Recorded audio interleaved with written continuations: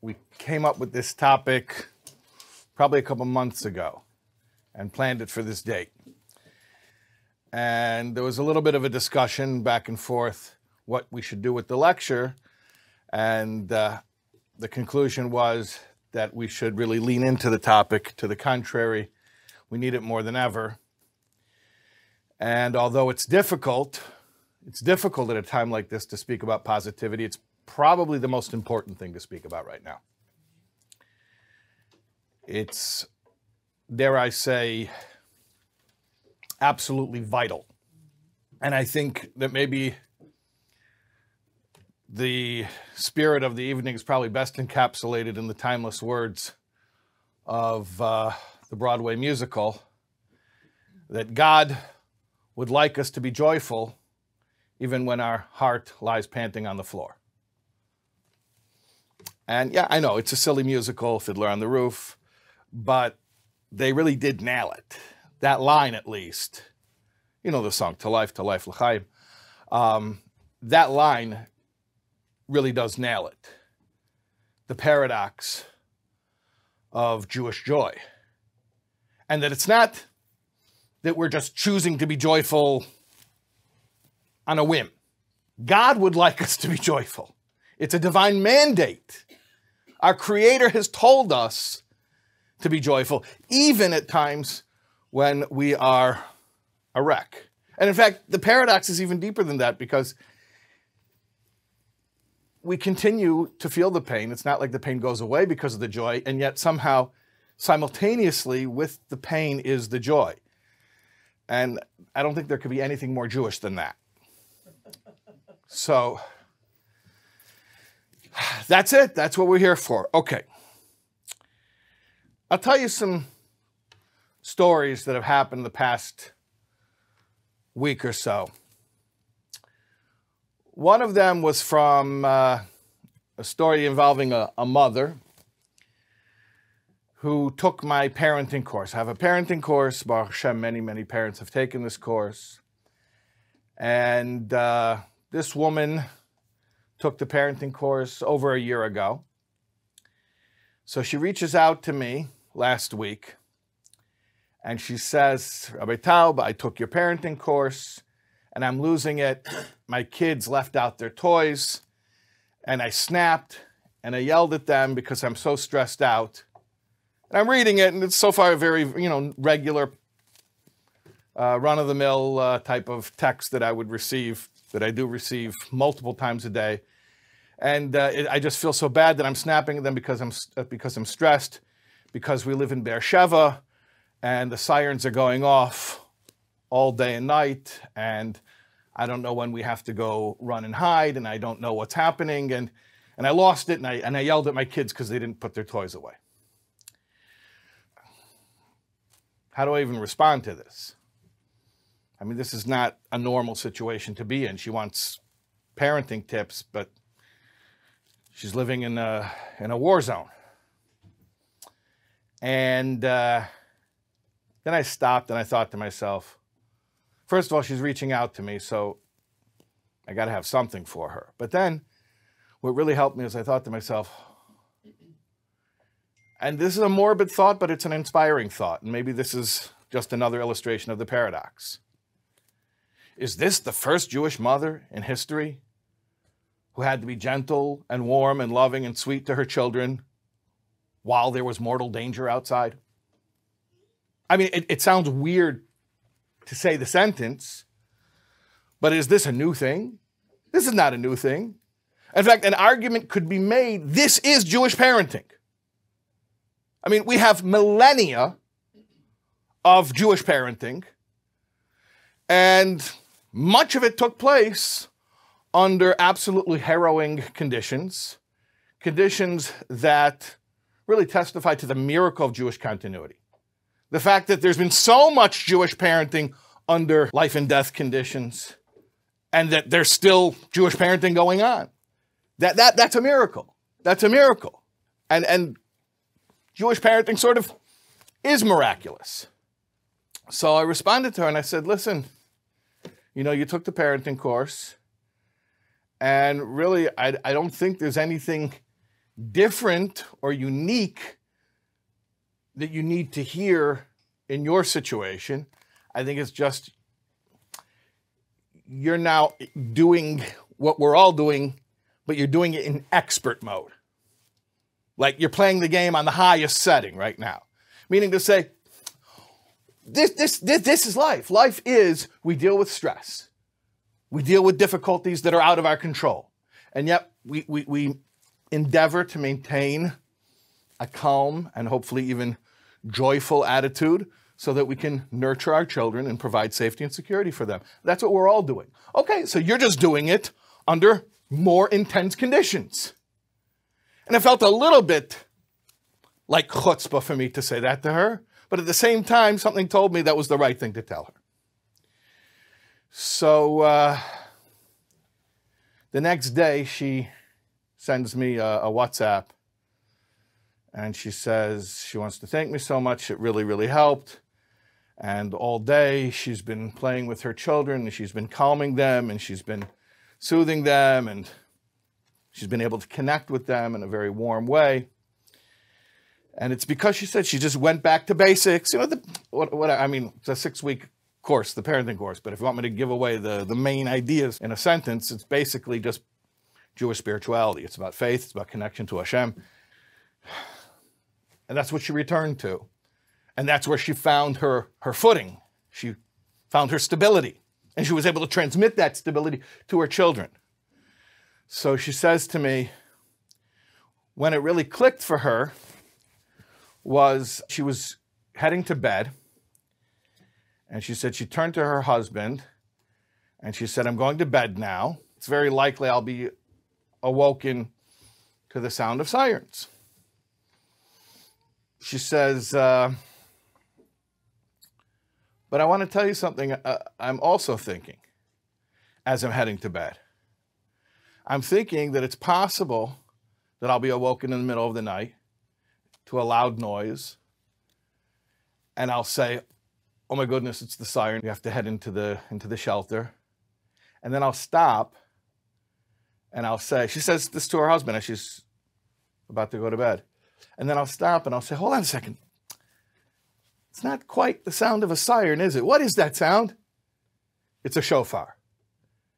It's Mashiach's shofar. It's the sound of the shofar heralding the redemption. Mashiach is here. And that's how she went to bed. And, you know, you can be cynical, skeptical, but the proof is in the pudding. She got up the next morning and she was able to play with her kids and she was able to soothe them. She was able to be sweet and nurturing. And her children were able to feel safe with her. And in a way, again, this feels so strange to say this, but in doing that, this woman, who's a woman who lives in our time, she WhatsApps me. I mean, she's not somebody from history, but in soothing her children, connecting to Hashem and gaining emotional stability so that she could soothe her children, in doing that, she basically relived a scene that has probably been acted out millions of times in Jewish history. So that's what we do. That's what we do. This is what Jewish parenting is. This is what Jewish life is. Not that we want to be in crisis and turmoil. Not that we invite horror and terror and brutality. But when that's the situation, our game plan doesn't change. Meaning that which is real remains real. We stay focused on the fact that we believe in God, we believe in His providence, even when we don't understand His ways and we can't fathom His ways and we're even horrified by what's happening. But we know that there is a God. We know that He protects His people. We know that there's purpose. We know that we have a purpose. We know that There are people who are depending on us, and we have to tap into our sense of purpose so that we can show up for them. That's what we do. That's what we do. So I'll tell you another story. And I'm telling these stories deliberately. I'll just tell you a little bit about my thought process here. See, we're in Long Island right now. We're New York. And I know people are stressed. But I want to tell you stories about people in Eretz Yisrael right now. Maybe this is a dirty trick, but I kind of want to, I'm not trying to guilt you or manipulate you, but I do want you to understand that if they can do it over there, come on, we got to be able to do it over here, okay? And it's not because we don't care, and it's not because we have a cavalier attitude. It's because this is how we survive. This is how our people survive.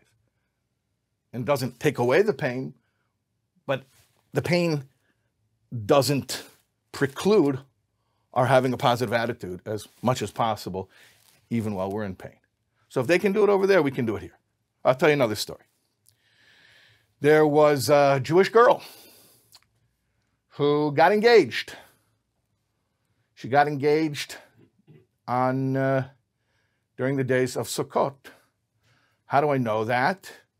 Because her father sent me a video of his Dvar Torah that he said at her engagement party. Her father is the famous basketball player, Tamir Goodman.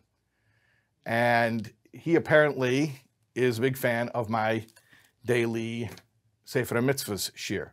Every day we put out the daily Sefer HaMitzvahs, the Rambam's Sefer HaMitzvahs. We learn a mitzvah or two or three different mitzvahs that correspond to whatever subject matter is being studied in the 3 chapters a day of Mishnah Torah. And apparently he's very into that. So he sent me a video. So the Rebbe was very big on Rambam, studying Rambam every day. And I was learning today's Rambam. And there was 3 points in the Rambam that I thought were very perfect messages for Chatan and Kala. We're talking about the Karbanot. I think it was Chol He sent me the video of his Dvar Torah, and he gets up and he says, the Lubavitcher Rebbe was very into learning Rambam every day, and I learn Sefer Mitzvahs every day. And today, the mitzvah from Sefer Mitzvahs, we were still in the Sefer Avodah, which is about the work in the Beis HaMikdash. And he said, today the mitzvahs were the Korban Tomid, the regular offering that was brought every day, the daily offering, the fire that's always kept on the altar, and Trumas Hadeshin, taking out the ashes from the altar. So he said, everything is divine providence, so I want to tell you 3 marriage tips based on the mitzvahs from today's Sefer HaMitzvahs. He sent me this video.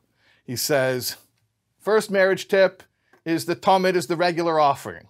Consistency. Doesn't matter what's going on. You got to be there for your spouse. The Tomid means constant, consistent showing up. He says, the Eish Tomid, the fire on the altar. What's that? The passion. You got to keep the passion going, keep that fire going. And what's Trumas Hadeshin, taking out the ashes? He says, you got to take out the garbage, literally and emotionally. Whatever the negativity is, you got to remove it. You can't keep negativity in the house. So he says, those are the mitzvahs today, from today's Sefer HaMitzvahs. That's my marriage tips to the Chosin and Kala. Mazel Tov. Okay.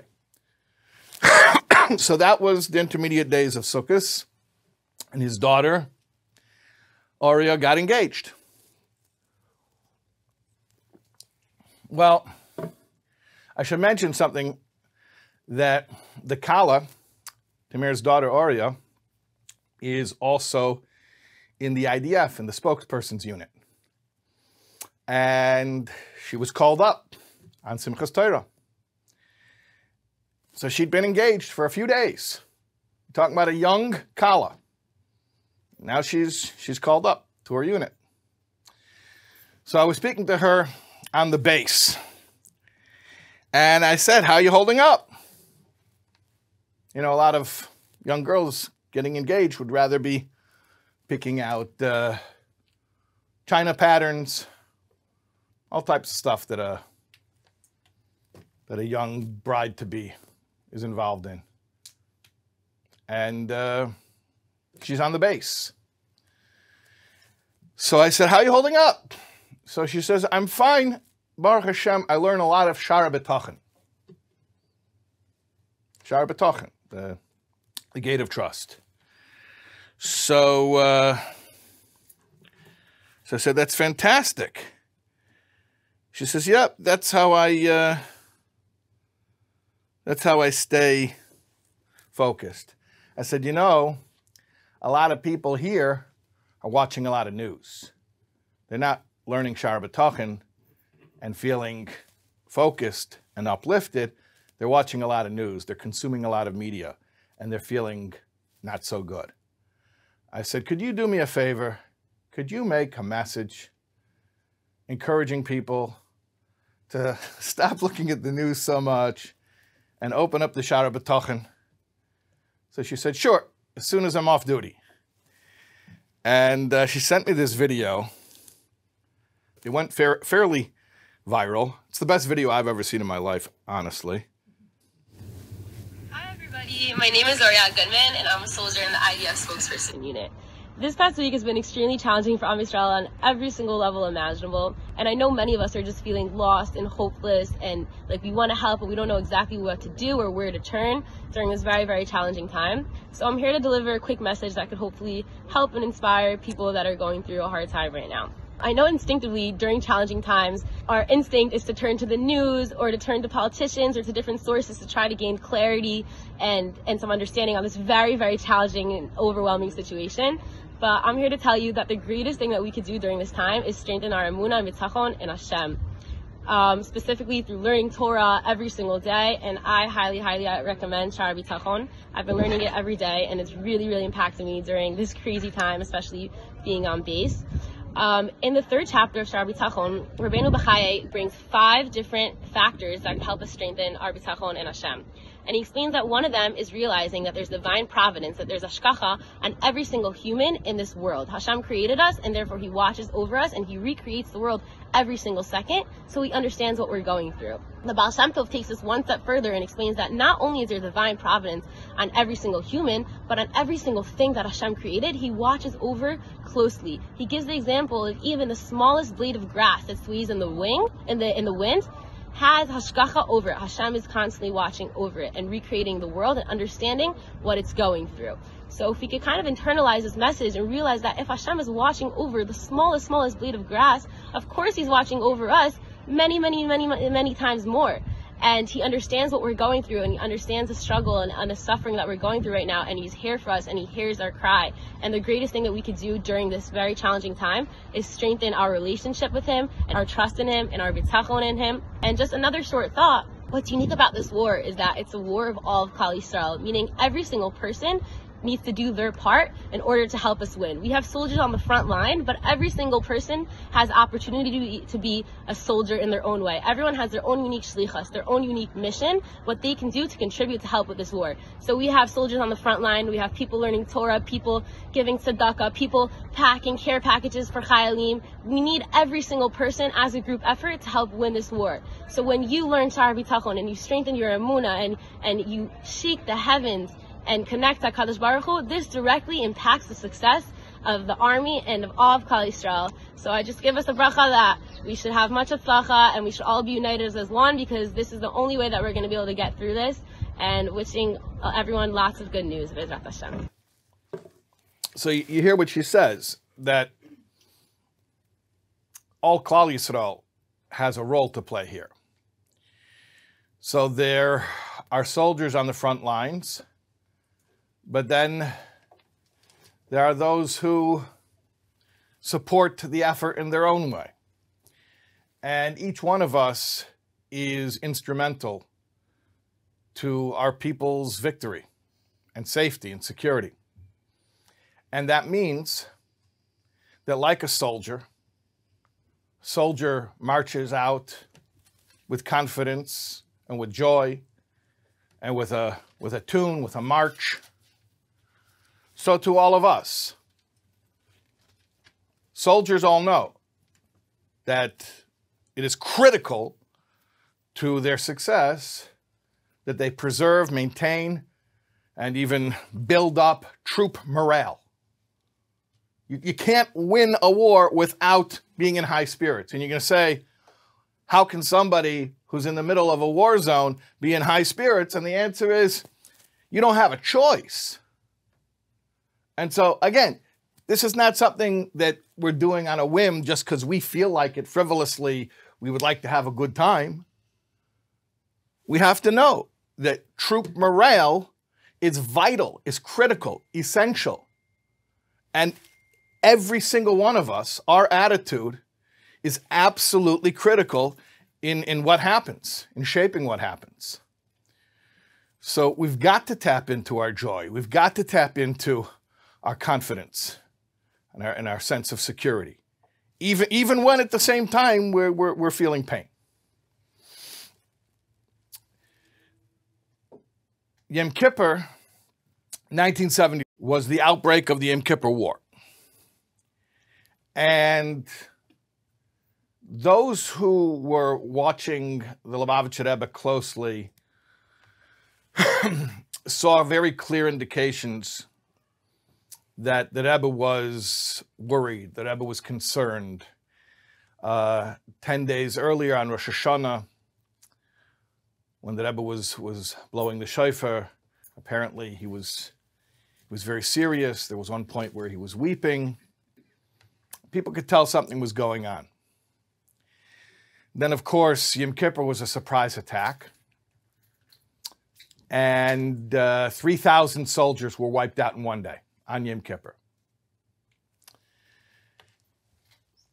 Toward the end of the day, we have a prayer called Ne'ilah, the fifth prayer of the day.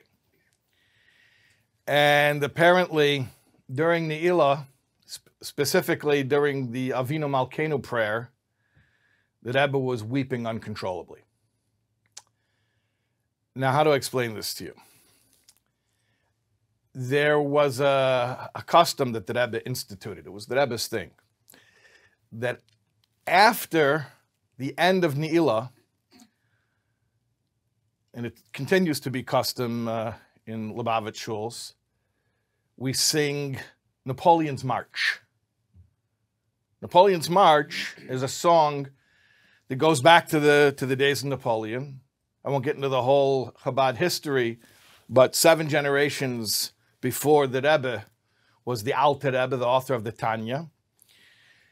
And he lived during the Napoleonic Wars, and in fact, he was fleeing his home in White Russia because of the onslaught of the French army. And the Alter Rebbe was very, very opposed to Napoleon.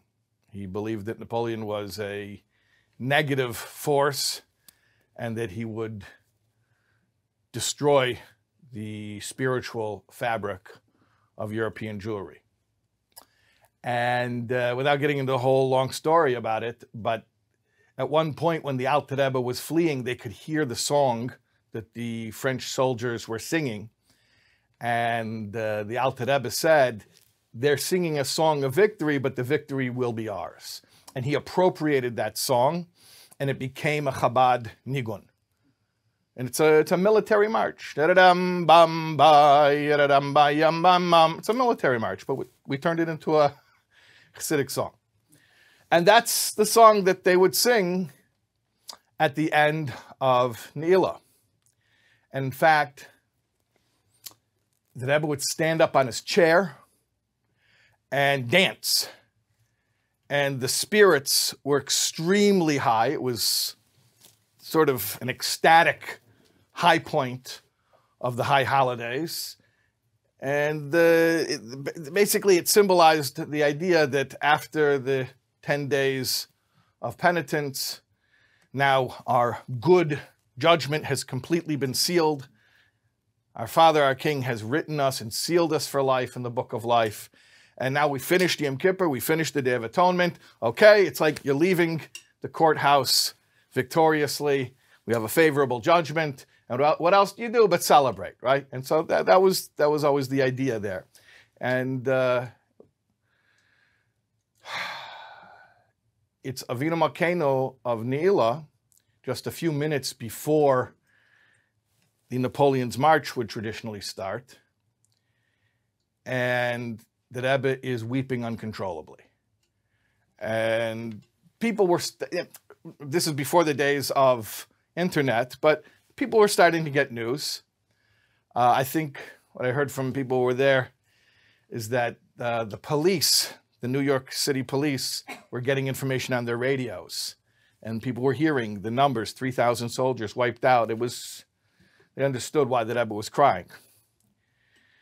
And so now it's a couple minutes before Napoleon's March and the Rebbe's weeping. And people in the know were sort of watching closely, what's the Rebbe going to do?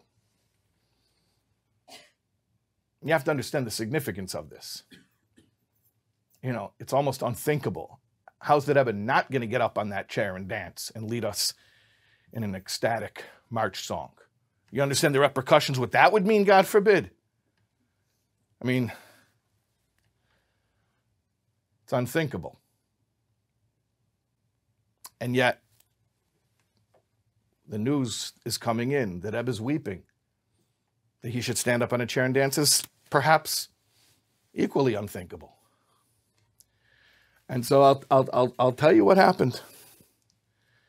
The Rebbe got up on his chair and he started the song, and everybody burst out in singing. And you know that Yom Kippur, we wear the talis all day long, the whole day. In fact, we leave it on even after the day is over. We keep it on for Maida, for the evening coming out of Yom Kippur.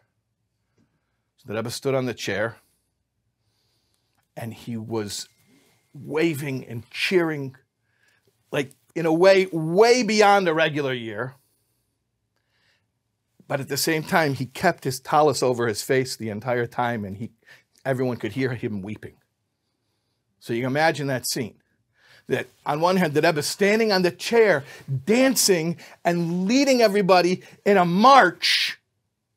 And at the same time, the Rebbe's face, the Rebbe's holy face is covered in his talus. And behind the talus, he's weeping. And I think that sort of sums it up for us. That even at times when the pain is so great that we cannot hold back the tears, that does not preclude our standing on a chair and dancing and singing, and even if you have to sing through the tears. Again, not because we want to be in a good mood, we like to party, but because this is what God expects of us, because this has been the key to our survival. So 3 days later, Yud Gimel Tishrei, 13th day of Tishrei, there was a Farbrengen. Now that wasn't unusual because the 13th day of Tishrei is the yahrzeit of the fourth Chabad Rebbe, the Rebbe Maharash, Rav Shmuel. And the Rebbe would often Farbreng that day. So there was a Farbrengen that day, festival gathering. And the Rebbe said right from the very beginning of the Farbrengen, when the Rebbe started to speak, he basically called out the elephant in the room and said, how is it possible that we're gathered here for a festive gathering and we know what's happening right now? In other words, there was a surprise attack on Yom Kippur. 3,000 soldiers were wiped out in one day. It's not like everything got resolved later that day. They were still at war. They were in the middle of the war.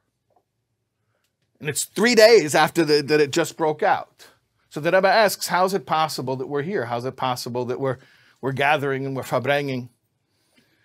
So the Rebbe said, we have a teaching from the Baal Shem Tov that was transmitted to us through Rav Levi Yitzchak Berditchever. Rav Levi Yitzchak Berditchever said that in Psalms, King David says, Hashem shemrecha, Hashem tzilcha. Hashem is your guardian, Hashem is your shade. And normally that is translated as your protective shade. But the Baal Shem Tov explained, and we received from the Berditchever, that Hashem tzilcha could also mean Hashem is your shadow. What's the significance of Hashem being your shadow? That just like when you move, your shadow moves exactly the way you move, so too, Hashem, so to speak, shadows our movements. There is a law of reciprocity that is set up in the universe, whereby Hashem will mirror back to us what we put out. So when we show joy, Hashem shines joy back to us. Hashem tzilcha. He shadows us, he reflects, he mimics, he imitates, he matches our movements. So the Rebbe said that as much as it doesn't feel like a time for joy, this is precisely the time that we need to generate as much joy as possible, because that will trigger from on high that we will have what to be joyful about.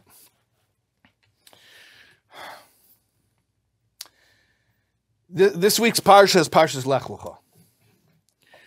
And Lech Lecha is about the life of the first Jew, Avraham Avinu, our father Abraham. And we know that Maisa Avos Siman Labanim, that the deeds of the fathers create sort of like an archetype or a model, a template. They establish a pattern that will be relived by the patriarch's descendants, meaning by us. So when we study the lives of the patriarchs, we're really studying the template that's ingrained in our story. It helps us get back on track sometimes when we've drifted from our story. So one of the things that happens to Avraham this week's Torah portion, is his nephew, who's also his brother-in-law, is named Light. In English, they call him Lot. I'll call him Light. So Light was living in a bad neighborhood. He chose to live there. He kind of liked it there.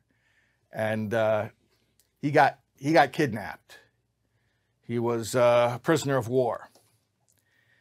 And what happened is he was basically caught in the crossfire. There was a world war.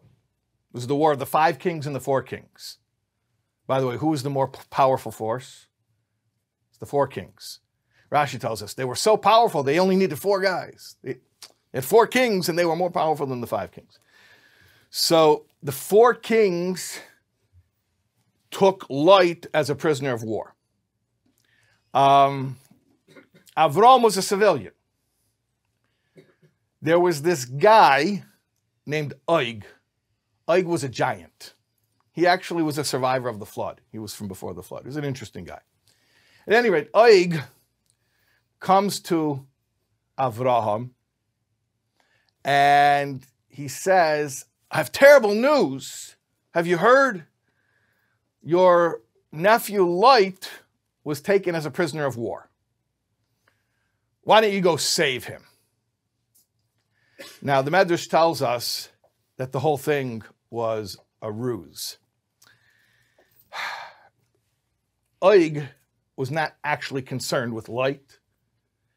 Og wanted to marry Sarah. Sarah is the wife of Avram. She's also the sister of Light. That's how Avram and Light become brothers-in-law. So Og really just wanted to bump off Avram so he could marry Avram's widow, Sarah. And he figured, this way I won't even have to do the dirty work. What'll I do? I'll come tell this guy, go rescue your brother-in-law from the POW camp, and he'll get killed. And then when he gets killed, I'll swoop in, I'll marry Sarah. So that's the story the Medrash tells us. Now, I don't want to pick apart the story, but I'll ask a question. Since the whole premise of the story is that going to save light was essentially a kamikaze mission. It wasn't. One guy is going to go and take on the army of the four kings. It's ridiculous. So the whole thing was a setup. The whole thing was just this ridiculous fool's errand to send Avram to get killed. So if the premise, and in fact the entire idea of Oig's plot was that he was sending Avram to get killed, then what a ridiculous plot to even attempt. Why did Oig think that Avram would fall for it? Like you understand? It's like that's not a normal thing to goad somebody into. Like, oh yeah, there's a world war going on, and you, an individual, you're going to go and you're going to fight a bunch of armies. Yeah, you'll be fine. You'll be able to take them. Why would Avram even fall for such a thing? It's a silly plot. It's a silly plan. Who does he think he's dealing with? That's one question. Another thing is, we're told that at the time Oig showed up and he found Avraham, he was baking matzahs. He was baking matzahs. It was Pesach, so he was baking matzahs. Now you're going to say, hold on a second. I don't know exactly the years, but I can figure out that Avram was a few centuries before the Exodus. Eating matzah on Pesach is to commemorate the Exodus. You're telling me Avram was commemorating the Exodus hundreds of years before it happened? So that's not such a big question. The answer is yes, he was. He was a prophet. And he was tuned in to the energies of the time. We know, by the way, that's how Jewish time works.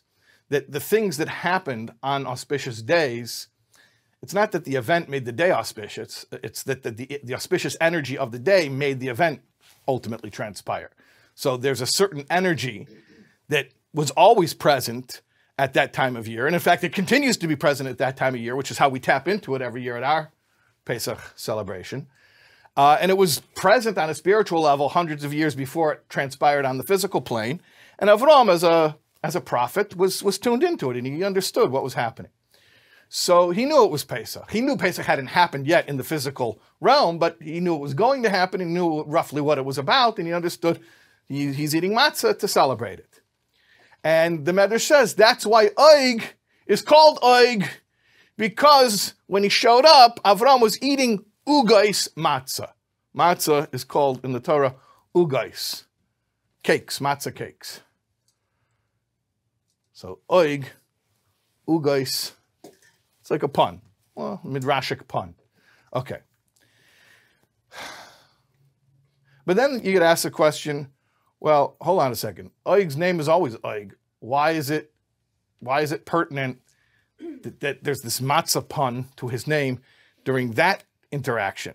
I mean, the Medrash could have told us that about Oig at any other interaction, at any other interval where he shows up. He's a recurring character. I mean, he could have told us some other time. Why is it specifically, we mentioned Oig, Ugas Matzah, the whole Matzah thing, Pesach, why is it connected to that incident? Okay, so I'm not going to directly answer any of those questions. I'm going to tell you a story. Story is that Herman Brandauer got out of Russia in the 70s. He was a refusenik for many years, and he finally got out. A scientist, I think his field was hydrodynamics or maybe magnetohydrodynamics. And he was working, I believe, at the University of the Negev in Beersheba. And he was very close to the Lubavitcher Rebbe. So the Rebbe actually reached out to him.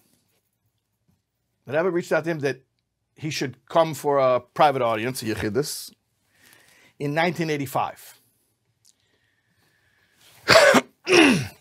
And the Rebbe tells Brandauer, Professor Brandauer, when you go back to Eretz Yisrael, when you go back to Israel, you have to tell anyone who will listen that there's going to be an influx of Russian Jews And they need to build housing. You got to start now building housing. Okay. Now, if anyone remembers 1985, I mean, I still have my let my people go button from 1985, okay? Like, when a family would get out back in the 80s, that would be like the talk of the town for a year. Nobody was getting out. And the Rebbe is telling Branover, you got to tell them in Israel to start building. You got to build. You got to have housing for all these Russian Jews. Branover goes back to Israel. He says, Lubavitcher Rebbe told me they got to start building for the Russians. And nobody believed him. Nobody believed him. Even the Lubavitchers didn't believe him because they said, you misheard. That's not what the Rebbe said. So he couldn't get anyone to do anything. 2 years later, 87, he saw the Rebbe again, and the Rebbe pushed him again. You got to start building. There's Russians coming out. You got to build. You got to build. And this was totally unthinkable. In fact, it's interesting. I looked up the New York Times article from when Gorbachev first took over. Remember, I was a kid. They had those. They had that. What they had that. What's his name? Brezhnev for a while, and then he died. And they had like these two guys, with Chernenko and Dropov. They both died. Like one had a cold, but he didn't, and he was dead for a year, and they didn't tell him. And then Gorbachev. Remember this? Any Russians here remember this? Yeah, you remember this? Okay. The New York Times wrote, when Gorbachev was installed, that he's going to be a hardliner back to Khrushchev, and maybe worse. This is what they wrote about him. Now, you're always, what? That's what they wrote? Because you all know the end of the story. Like Paul Harvey used to say the rest of the story. You know about perestroika. You know, Mr. Gorbachev tear down this wall, and he did. But in 85, they were, this guy's going to go back to Khrushchev. He's going to be a hardliner. So the Rebbe's telling Branover, tell everyone in Israel, build, build, build, because the Russians are coming. Nobody will listen to him. Well, we know the rest of the story is that after decades of terror, of being this looming negative force that oppressed millions of Jews, it just disappeared. They just disappeared. Just like that. So in 1992, Gorbachev visited Israel, and he went to the Kaisel, to the Western Wall. And part of the entourage there was Herman Branover, Professor Branover. So Branover comes over to Gorbachev and says, I want to tell you something interesting. My Rebbe, the Lubavitcher Rebbe, was telling me back in 85 what you were going to do. That you were going to loosen things up and the Jews would be able to leave. And what do you think about that? And Gorbachev laughed. He told Branover, he says, the Lubavitcher Rebbe told you that in 85? He knew that in 85? He says, yeah. Gorbachev says, I want to tell you something. I didn't know that in 1985. I didn't know I was going to do any of that. So, if you look at Jewish history on paper, if you look at what makes sense, if you look at what the pundits and the analysts and the experts are going to say, that's one thing. And if you would ask them, I don't think anybody would believe that the Jewish people still exist. Not a normal thing. Statistically, there were so many opportunities, God forbid, to be wiped out. How could this small nation still be here? So if you look at it from human eyes, Jewish history makes no sense. No sense at all. And if you look at it from godly eyes, it begins to make sense. That God made a contract with his people, and our entire existence is miraculous and has been since our father Avraham. That's it. Jewish history doesn't make sense. The survival of the Jewish people doesn't make sense. So where should we get our worldview from? From experts who are looking through human eyes, or from the timeless guidance that has seen our people through all types of trials and tribulations and ups and downs? I mean, come on. The world may be surprised about our longevity and our survival, but we shouldn't be surprised. We shouldn't be surprised. We should actually become so miraculous and so accustomed to miracles that that's what we expect. We are miracles. Every Jewish person who walks this earth and draws breath today is a living miracle and a testimony to the eternality of God himself. And we have to be in that mode. We have to be in that mode. And yes, at the same time, we're humans. And when we are in pain, we cry. And we don't have to suppress it. And we don't have to be in denial. We don't have to pretend we're not having those feelings. But at the same time, we have to be miraculous. And we have to be tapped into that worldview. And we have to know that Jewish history makes zero sense. And that the only thing we know is consistent is that the Jewish people will continue to be here, and that we all know how this story ends. It's a happy ending. In the end, Mashiach comes, and that there's world peace. And it's very interesting, by the way. The end of our story is world peace. And we would like, really, everyone should be involved in that. Now, some people aren't going to want to take part in that. That's their loss. But optimally, we would love everybody to take part in the perfect peace and prosperity that will exist when Mashiach comes. That's what we know can happen any moment. We know this will happen. This is what we expect. And if God has to make overt miracles, let him make overt miracles. And if you can pull it off with plausible deniability and make it look like it happened naturally, okay, let him do it that. I don't care.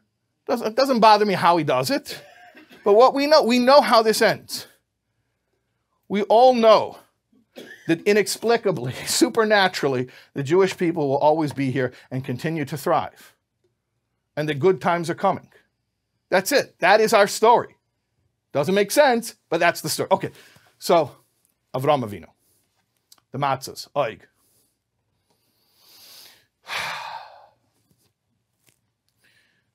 You think the Soviet Union was the first time the Jewish people were up against an oppressive superpower? You go through history, pretty much every superpower that existed oppressed the Jews.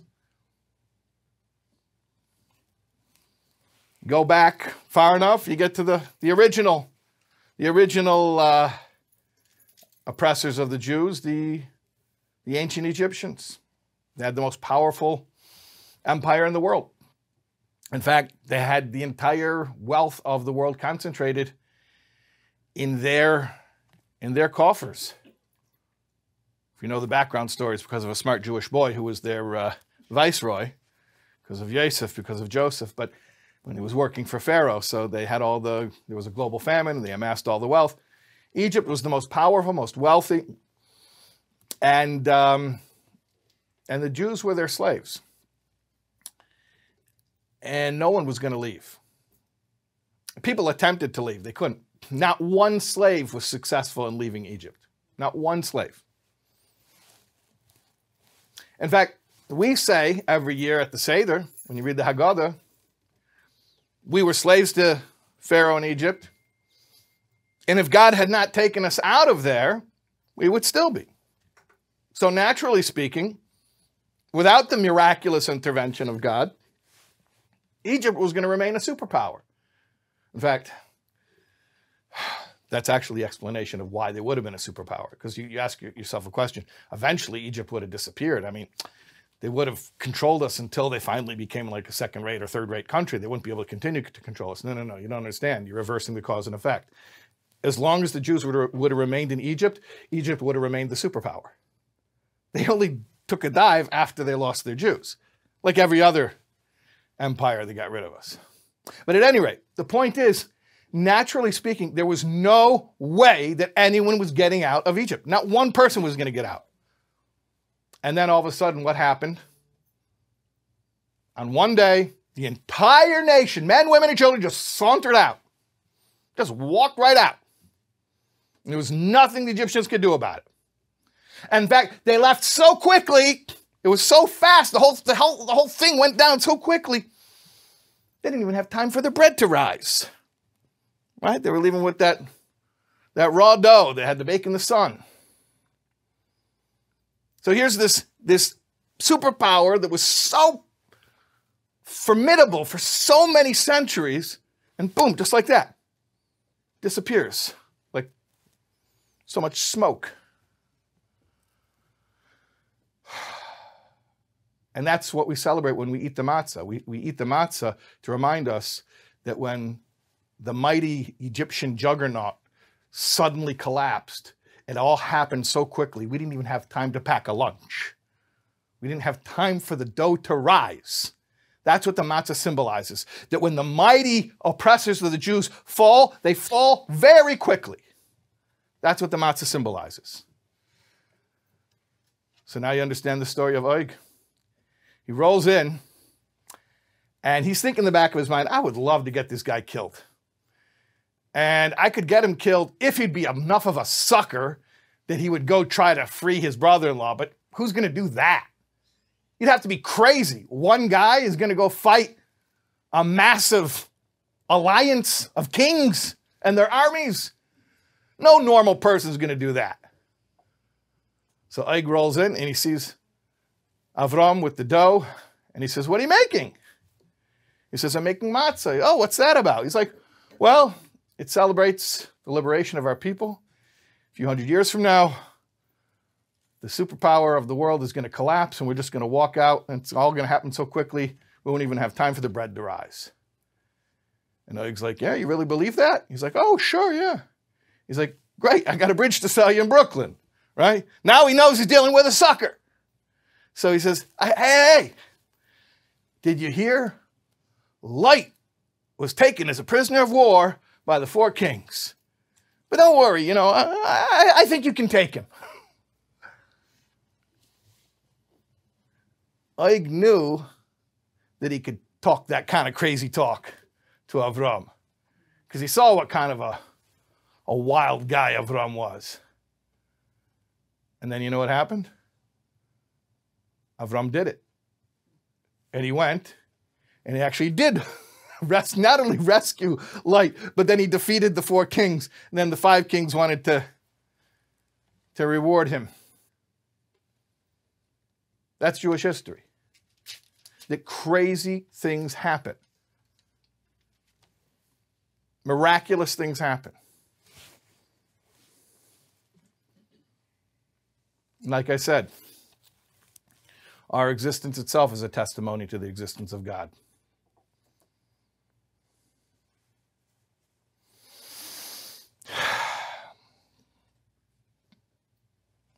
I'll tell you one last thing. This is one of my nerdy preoccupations, but I got very interested in a word. I like words. And I got very interested in a word. The word, an English word, but it's not originally, the etymology actually is medieval Spanish. I'll get into it in a second. I got interested in the word quixotic. Quixotic. It means irrationally idealistic and hopeful. It means unrealistically optimistic. Which basically sounds like what we're talking about. That's us. That's the Jews, right? So where does this word come from? What's the etymology? It's actually from Don Quixote. Don Quixote is a work of medieval Spanish literature written by Miguel de Cervantes.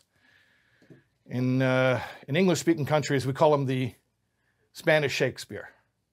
I wonder if in Spain they call Shakespeare the English Cervantes. I don't know. It's like when Shalom Aleichem met Mark Twain, and he said, they call me the Jewish Mark Twain, and Mark Twain said, that's interesting. People call me the American Shalom Aleichem. But Cervantes wrote this book, Don Quixote. Don Quixote was this crazy guy, and he thought he was a knight in shining armor, and he was fighting dragons to rescue a damsel in distress. But the whole point of the book is he really a fool? Or is the world a fool for not seeing what Don Quixote sees? Then I started looking into it more because I said, that's very Jewish. Like, he's the only one who sees the truth, right? It's very Jewish. And therefore, he's like wildly optimistic, even when everyone tells him he's a fool. So I started looking into it. There's a prevailing theory now among the scholars of Cervantes that he was a crypto-Jew. He was a hidden Jew, which really shouldn't shock you because statistically, there are some estimates that like a third of Spain come from hidden Jewish lineage. Some estimates, those are on the high end. But there were certainly a lot of hidden Jews. And there's some theories about it, you know, in medieval Spanish pronunciation, you wouldn't pronounce it Quixote, you'd pronounce it Quixote. And actually, Quixote is truth in Zoharic Aramaic. Quixote is truth. So Don Quixote, Quixote, he's the master of the truth. He's the only one who sees the truth.